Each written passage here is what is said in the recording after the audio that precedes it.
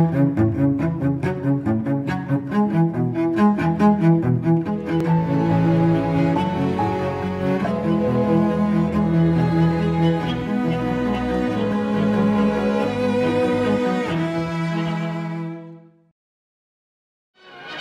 Supreme Court was the setting for a very special ceremony when this year's assizes were opened by Singapore's first Asian Chief Justice, Mr. Justice Chong Jin. In the immediate aftermath after Singapore gained separation, we experienced severe racial tensions while we were part of Malaysia. And so one of the key things that the post-independent government was thinking about was how to ensure that history does not repeat itself.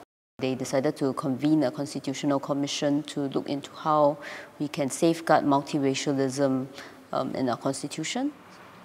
The document that you're seeing here now is the report of the Constitutional Commission that was convened in 1966 to look into how we can protect multiracialism in the independent Singapore. Before that, all the former Chief Justices were all Europeans, so it was the first time that they had an Asian helm by Chief Justice Chong Jin, who was then the first Asian to be appointed to this position.